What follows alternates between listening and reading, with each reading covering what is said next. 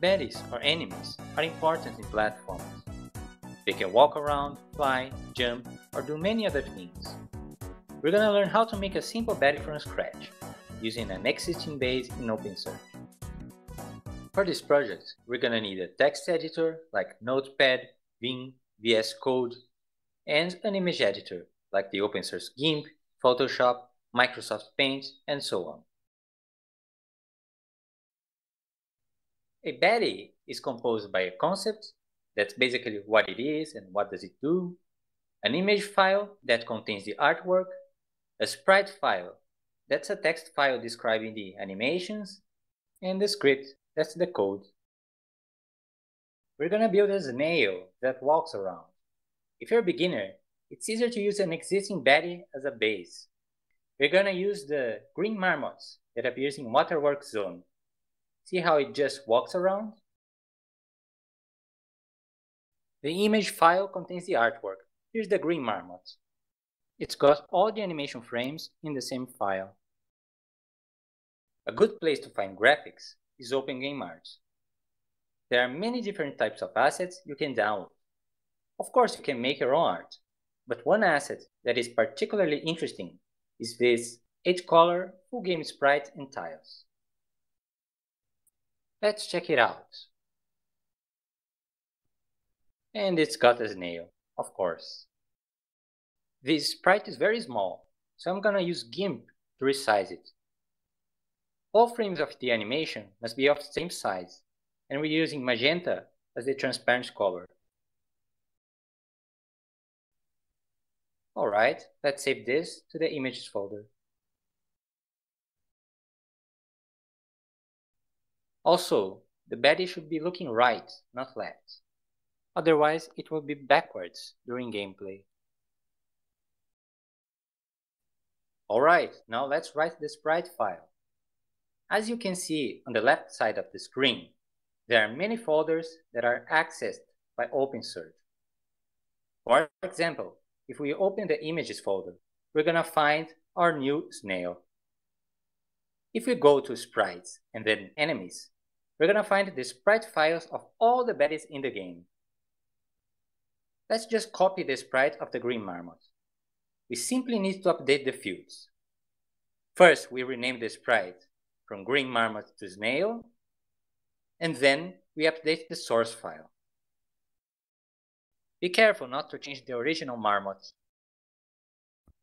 Next, we should inform opensurge how to extract the animation from the image file.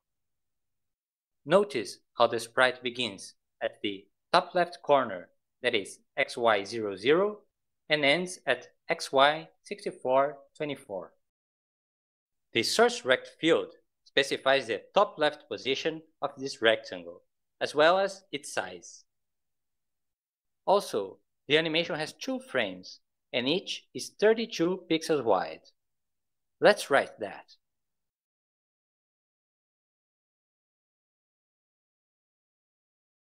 Next comes the hotspot. That's a point in the animation frame that anchors the sprite. Let's put it at the bottom middle. Alright, now we finish the sprite, saying that our animation repeats and that it should play at a rate of 8 frames per second. A sprite may have multiple animations. In this case, we only have one that is called animation 0, the walking animation. Since we only have 2 frames, frame 0 and frame 1, we write 0 and 1 in the data field. Now we'll cover the script. We'll just copy the script of the green marmot and then change it slightly. Let's just copy the marmot.ss file inside scripts enemies. Since we're using existing code, keep the original author of the script, but add your own name as well, since you're modifying it. By the way, if you want to dive into scripting, you can build absolutely anything you want.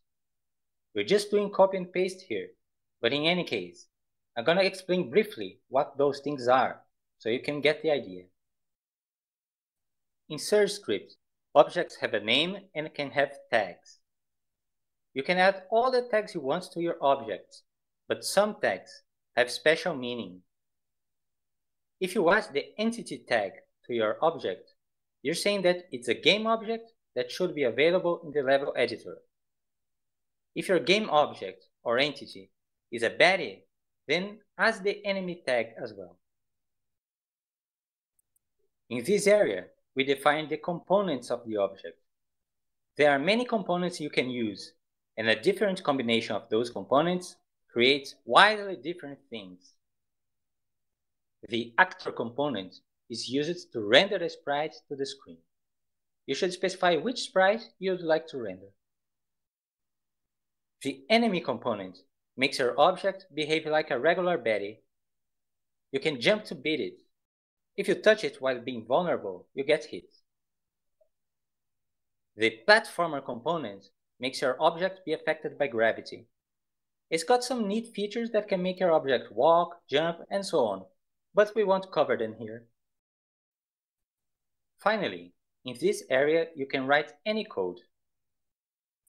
We're just setting the speed parameter of the platformer here. Let's set it to 30 pixels per second.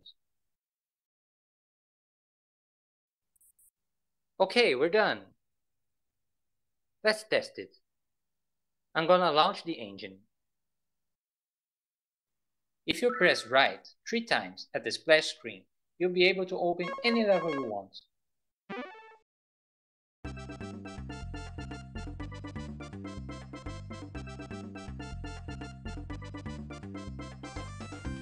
Okay, now you can see that the snail appears in the level editor.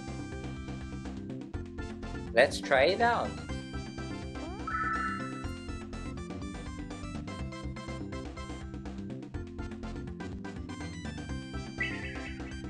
Yeah, that's it. Now you can go on and make your own baddies. I hope you have enjoyed this.